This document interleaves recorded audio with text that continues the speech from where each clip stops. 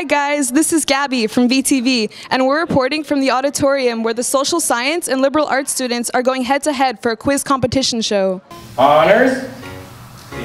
A is incorrect, I'm sorry. Hey, I'm here after the show with the winning team, the Hulks. So, did you guys feel nervous on stage at all? Yeah, a little bit, but you know, YOLO. How did you guys prepare for this quiz show? We didn't.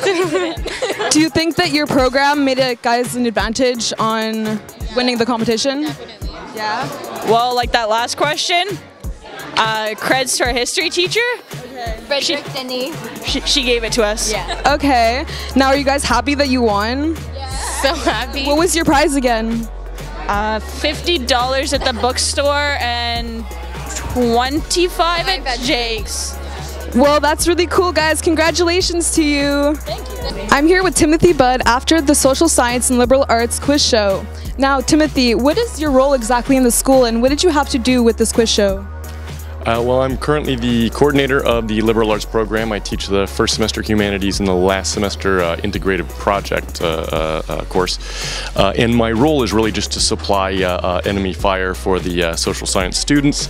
They need a team to compete against, and we offer that team every year. It's a nice challenge for us. Is this a yearly thing at Vanier?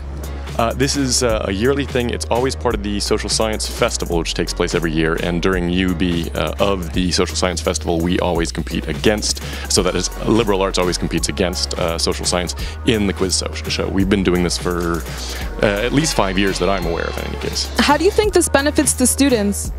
Well, I can't speak for the social science students. I know it benefits the liberal arts students to meet their colleagues in social science. There's a lot of overlap between social science and liberal arts with a slightly different trajectory. So it's nice to see sort of how the social science students are moving versus how the liberal arts students are moving. And a lot of our liberal arts students will go into social science after they finish up at Vanier. So it's good for them to have that sort of experience, and just in general the collegiality of competing against a closely related department. Was it one of your teams that won today? It was both of our teams that won today. So Liberal Arts first cohort won the first round, Liberal Arts second cohort won the second round, and then Liberal Arts first cohort defeated Liberal Arts second cohort for the final round. So I'm happy with the showing today. Sadly, it's over, but thank you for watching, and make sure to like and subscribe on all our social media channels. This is Gabby from VTV signing out.